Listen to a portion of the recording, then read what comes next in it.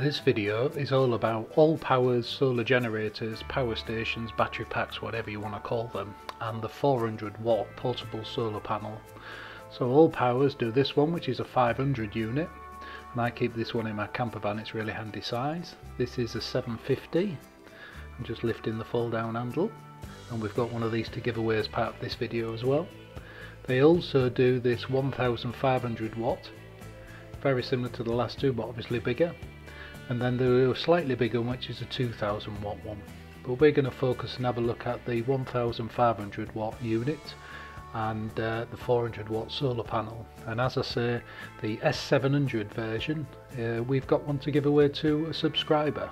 So stay tuned to the video and see how you can win an S700 as part of this giveaway.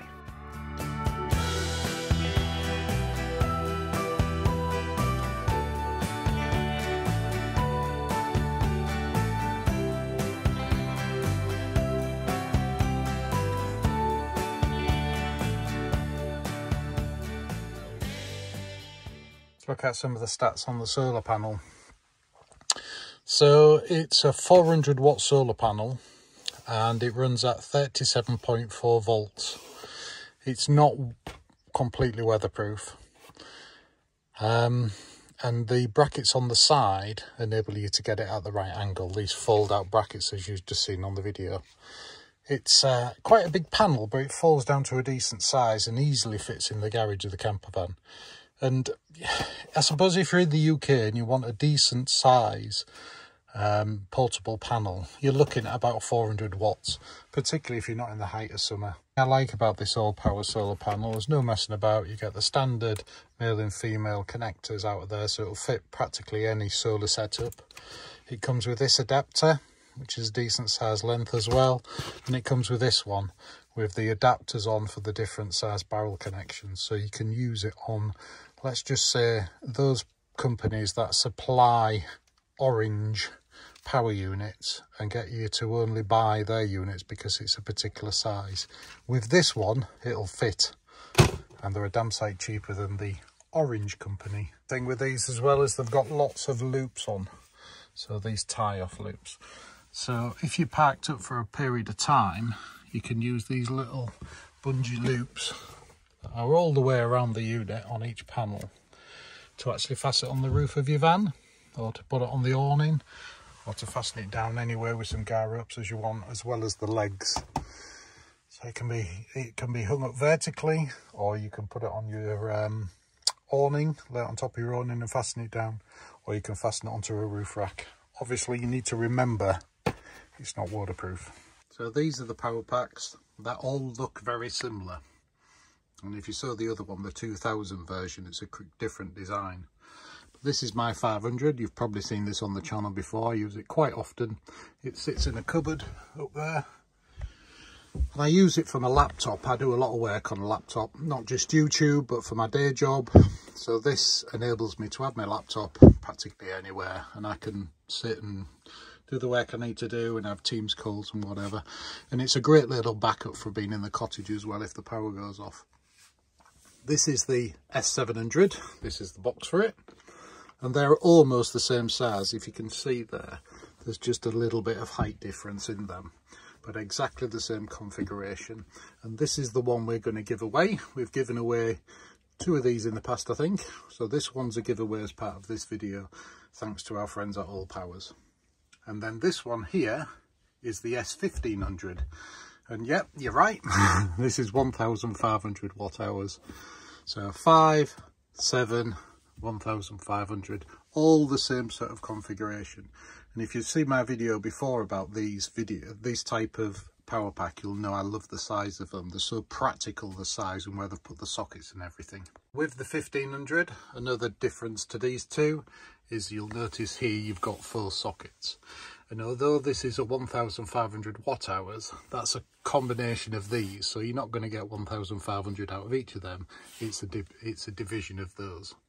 So you need to think about that when you're actually running something. Super easy to use. Lights either side. It has here a Wi-Fi, Bluetooth connection, so you can run it off an app, DC on and off, and AC on and off. and when you switch it on, the fans do run. The fans are not over loud on this, but it's a nice straightforward shape and size and easy to use, and the lights that they have on them are independent switched as well. On the side, you've got plenty of vents on the side, and that's where one of the fans are. And then you have the outputs for the USBs. So 4 standard USBs and 1 USB-C, and 2 of the barrel connector outputs on the side there. So as long as you give a gap of about 3 or 4 inches, so it's got plenty of air circulation, you can actually put this in a cupboard or in the garage and run it off the app on your phone. There's nothing on the back, which is good, so you can push it right up to the back of a cupboard out the way, and you don't lose any space like that. The side here, you have a power input here for your mains plug. We'll look at that in a minute. This is the input for the solar and for a car charger, cigarette lighter type socket. And this one's an output. So this is the traditional, if I can open it. That's better, that was in there tight. That's the traditional cigarette socket that you can run off there. And I think that runs up to 10 amps. This side, like the other side, there's vents. So the ventilation is all the way through, and you can see a fan up at the top there. So again, you need to keep a space at the side to let the vents run, and obviously if you're going to use these sockets, that space will be beneficial for those sockets as well. Fold down handle is great. That pushes right down there and locks out the way and gives you a nice flat space. There's no through charging system on the top of this for your phone, but it's a nice shape. It will fit in a cupboard, as that one does in my cupboard. Makes it really handy to get to and easy to use. That 500 actually I can put in a rucksack, and I previously did a video which I'll put up there now, and you'll see me putting that in a rucksack and taking it into a field with a solar panel and using it to run my laptop. These are lithium ion batteries, so they're not the best battery that you can buy, but they reflect that in the price of these units compared to some of the other products. All the prices and information will be in the description below. I always do that because these videos stay on there forever and the prices and things vary. So just check the description out below, and I do update them if I get updates from the companies. This is still very good. You'll get about 800 to maybe 1,000 cycles before this drops to 80% capacity. And there is another video I've done to explain all the things you need to consider about buying a power pack, and I'll put that up here now. So if you're thinking of buying one and you don't know what you need to use and how you're going to use it, just check that video out. I put that video together to enable me to cut these videos down and not say the same thing time and time again. Real simple display, how long the battery will last, and a picture of the battery and the percentage. It says if your AC and your DC is on, and it says if the actual linkage to the Bluetooth app is on, and it'll tell you also on here when you're charging it how much power it's taking in, and you can work out how long it's going to last when it's running something and how long it's going to take to charge it up as well. We always like a power pack that comes with a bag to keep its leads in, so this comes with a nice little simple bag, and in this bag all you get in the bag is you get a power brick. So it's quite a big power brick, but that's the lead that fits into the side. And obviously the mains lead, the 3-pin plug, 13 amp plug. We tend to call these as a kettle lead for the UK use. Obviously they do different configurations for different countries. So if you're in Europe or in America, there'll be a different configuration of charging and the sockets will be different. This one's interesting because the 500 used to come with European and English sockets on, so you can plug both in there, but they tend to have gone to these standard ones now. There's probably a reason for that.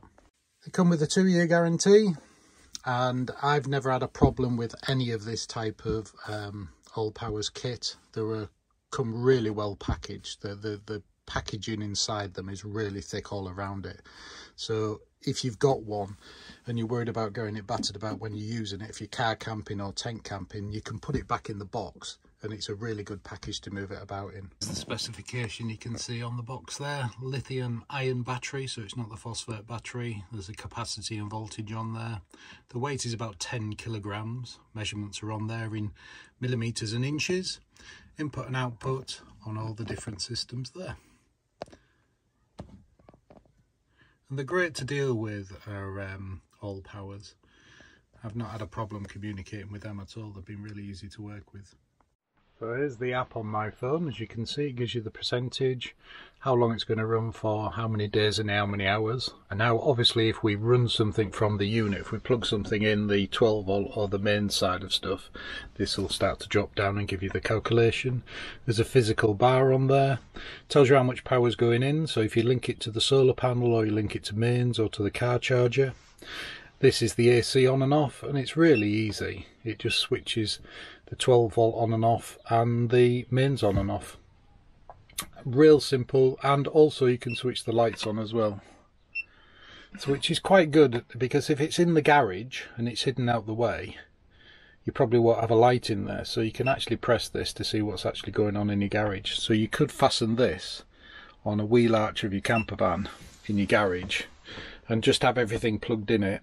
Have your solar plugged in it, have your 12 volt charger in so it charges when you're driving, and have your mains leads plugged into this as extensions back into your cab, like we do with this socket in the corner here. This is just plugged into a power pack in the back of the camper van. And there's a switch on the top of that to switch it on and off there, and it's got USBs on as well. So you can actually run this remotely from the back of your camper van in the garage out the way, strapped on a wheel arch or wherever best it's to go, in a cupboard out the way, as long as you give enough room for those ventilations on the side and the cables can go in and out.